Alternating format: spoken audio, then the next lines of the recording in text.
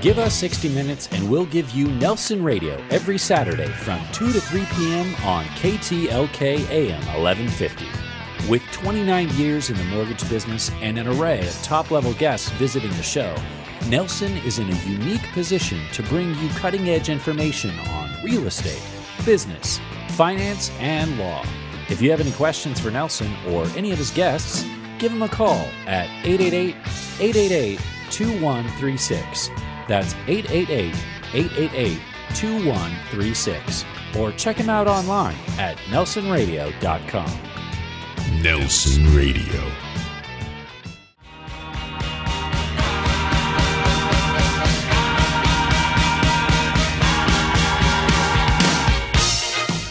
Welcome back, KTLK. You're listening to Nelson Radio on KTLK AM 1150. We're on Saturdays from 2 to 3. This Sunday is going to be our broadcast from 12 to 1, I believe. I'm going to have to check on that. Why don't you just look at your watch? Yeah, I need to find out, huh?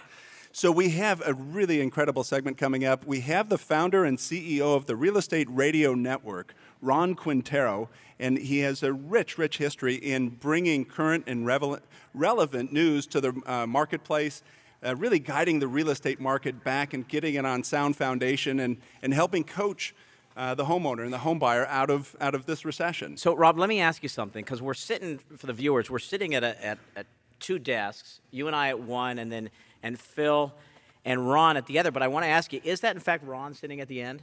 That is. I thought it was Martin Scorsese. This segment brought to you by Best Chauffeured, worry-free and on-time limousine transportation services worldwide. If you need a limo, text the word limo to 313131. If you've got comments, you've got questions, give us a shout. You can reach Mike and I at 888-888-2136. That's 888-888-2136. So, Ron, welcome to the program. Thank you very much for having me. So rebuilding the real estate market, and also I want to point out to our listeners, the author of Bankruptcy to Prosperity, Defeating Your Debt and Making a Comeback. Tell us about the challenges of bankruptcy. You know, my sister's a great example. I think you just described her. She filed BK back in 2008 after getting a divorce. Just the wheels came off her whole life. And about 5 months ago, she rebuilt her credit over the 4 years, and she just bought her forever home. It's the home that she's going to become an empty nester. She downsized. She said, well, I'm 52 years old, and this is going to be my last home. And so when you're talking about people emptying out and downsizing, that's her. And so she built back her wealth. You know, she's built back her credit. She had a great job going into it, just a lot of bad circumstances. You know, people hear the word bankruptcy, there's all this negative connotation associated with it.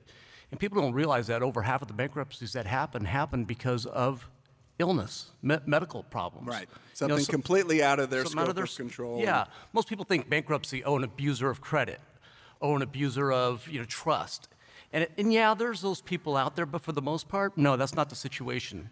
You know, you got the 6 Ds: debt, divorce, defaults. It happens. People lose their job, get discharged from their place of employment. Right. You know, there's all kinds of negative things that happen out there.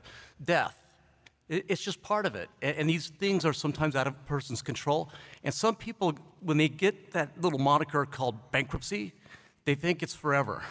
They're forever going to be punished. And it's a temporary situation. It's a setback. Just a season. Just a season. Well, Ron, and that's a great story about your sister. Thank you for sharing it. I think the only thing she'd be upset about is the fact that you said her age on the air. I'll say her name, too. You will once. But hey, let me tell you this, or let me ask you this.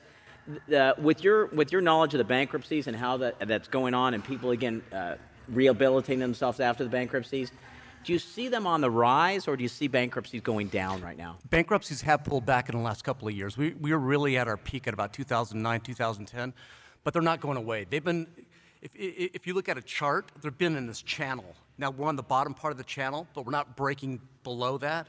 And so we see bankruptcies basically bouncing along about where they are right now. Good to know. Good to know. And you mentioned the D's of bankruptcy: debt, death, discharge of a job, divorce, disability. And defaults. And so that's just life getting in the way. I wanted to ask you about that in terms of the moniker of BKs. But let me tell you, this segment brought to you by Best Chauffeured, worry-free and worldwide transportation services. If you need a limo, give us you can text the word limo to 313131. And of course, we want to invite your calls and comments. Give us a shout, 888-888-2136. That's 888-888-2136. So the moniker of BK, you mentioned that it does have that negative connotation, and it seems like people obviously aren't proud of having to go through those financial turmoil, but at the same token, is it something that there's comfort in company right now after the recession? I know we're not on Christian radio, but bankruptcy was founded in the Bible. Deuteronomy 15, you shall be given of their debt every 6 years. And our country was founded on Judeo-Christian belief. So a lot of the laws and a lot of the systems that are in place come from the actual Bible. And so, when you look at this, it's about forgiveness. It's about control, alt, delete, reboot your life financially and get back after it. And the client that's just had the opportunity to have their life cleansed and to get back after it, there's a reason that those rules are there. It's so we can reinvigorate our society by getting people economically re-engaged again and not forever holding their head underwater. So let me ask you this. You've got somebody that's just declared bankruptcy. They're at a low point in their life. Yep. What type of advice do you give them so that they can invigorate, so they can get back in the game, if you will, and they can end up on the other side? What are some things that you've seen, success stories like your sisters you shared, that you've seen, and what advice would you give? I've been retained by over 40 law firms in the past 7 to 8 years to reorganize their practice. And there's a lot of what I call one-and-done attorneys, meaning that they attract a client, they get one retainer, they provide one service for them, and they're done with the client. And what I've been doing is getting these law firms to realize you need to become a financial counselor. Post-bankruptcy, have a 12-step rebuilding program. Have a coaching program you can put these people on. They need that guidance. A lot of times these people get in trouble because of the lack of advice that they've not received. And if you're going to be their attorney, if they trust you, to say, here's a retainer, please help me with my situation, become their attorney for life. Not just that one event or that one episode, become that counselor in their life. Yeah, the wise counselor. Right, your advice is, again, for we attorneys, your advice is, hey, listen, after you file those discharge papers or after you have your 341A hearings or whatever the case may be, don't lose that client for multiple reasons. Oh, no. That client could potentially be a great referral, but forget that. Look at the humanitarian aspect. You're bringing them back into a working society. My sister was very fortunate to come into contact with an attorney that gave her advice post-bankruptcy for rebuilding her credit. And now he's setting up her estate plan.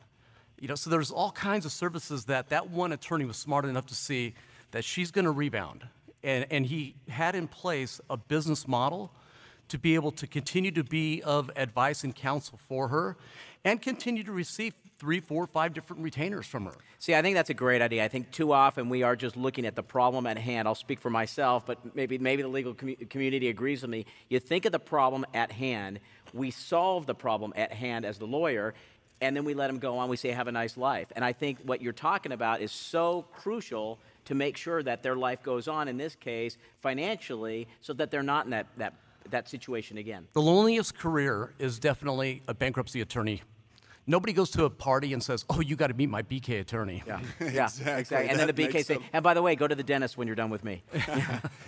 I'm with my guest host, Mike Feld from the law office of Michael L. Feld. This segment presented by Best Chauffeur, worry-free and on-time limousine transportation services. We've been with Ron Quintero from the Real Estate Radio Network and talking about bankruptcies, not only the going in, but counsel on the coming out of and the recovery of. You can reach us direct, 888-888-2136. If you need a limo, simply text the word limo to 313131.